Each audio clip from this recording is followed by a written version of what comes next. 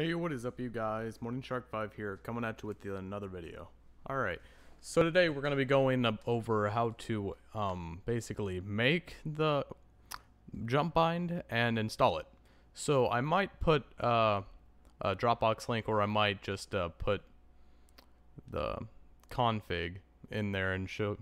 You just have to look it up how to make a config, which isn't really too hard. Yeah, this is post recording, so yeah, no, just kind of just I'm bad at scripting shit, no matter how bad. But anyways, so yeah, I'm just gonna show you. That's gonna be the bind and everything. That's probably I'm gonna put that in the description. Maybe forget the link though.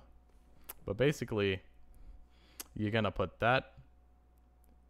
Well, you first off, you're gonna go into Steam, and then you're gonna go into user data, and then basically, if you don't know which user you are, you might have a lot, or like one usually. I mean, if you're not creating a Smurf account or anything, but yeah, basically you can look that up, and see about your account, and then you're gonna go into 730, I believe it is, yes, and then you're gonna go into that into config, then you're gonna drop that into the just the area, and just approve it.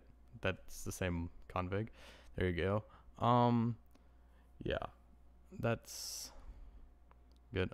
That's everything. All right, so now we're gonna go into the config, and then this is the most important part, really. Basically, you need to type, I think it's exec auto config. Let's just see what it says, because I'm 99% sure that's what you need to put it in. Yeah, there we go. I'm gonna have that also in the description. You just need to copy paste a lot of shit.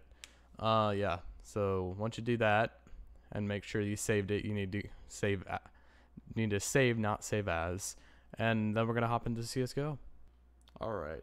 Now that we're loaded in, sorry for the crappy fucking quality. I know it's just I need to get a fucking better screen. But anyways, yeah. So that's me pressing C. That's my bind throw, and basically we're gonna try it out on this dust smoke for corner, and then you just hold the button, and then you press the, you click, basically you hold your mouse, and god damn it, you basically just fucking click, hold, and then you press the button to throw the smoke. This works for a lot of nades, but I wouldn't recommend using it on a hook and molly or something like that, because those usually break before it even works. But you can use this for all nades. So yeah, basically, if you like the video, be sure to leave a like, and if you have any problems, definitely leave a comment. I'm not a fucking huge YouTuber, obviously, so I mean, I can definitely help you out with almost anything. I'm not too technically savvy, but I mean, it's pretty simple and straightforward for this one. So if you liked it, leave a like if it helped you, and if you want to subscribe because you like my soothing ass voice, that works for me, man.